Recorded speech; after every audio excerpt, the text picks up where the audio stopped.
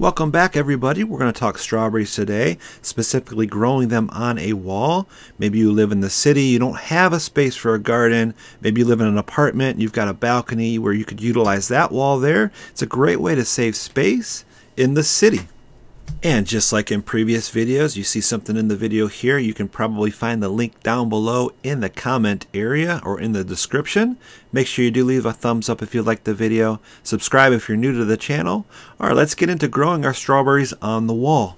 As you can see here, the strawberry roots have very small roots and they actually branch out and they will multiply by shoots, and it actually operates as a vine. So making the small root system is going to be perfect for our strawberry wall. If you're from the States, I'm going to leave some links down below for you guys in the comment area. You can have bare root strawberry plants shipped to your door. Okay, once you've got your strawberries picked out, it's time to build our wall.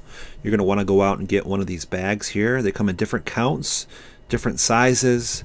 So depending on how many strawberries you actually want, that's how many bags you're going to want. So that link is also down in the description. If you're using the bags like I've listed down below, it's really simple. There's two ways to hang the bags, and the easiest way is with zip ties. If you've got opening in your wall or lattice, it's easy to put zip ties around those and mount the bag that way, or you can utilize a screw with a washer. That works well too.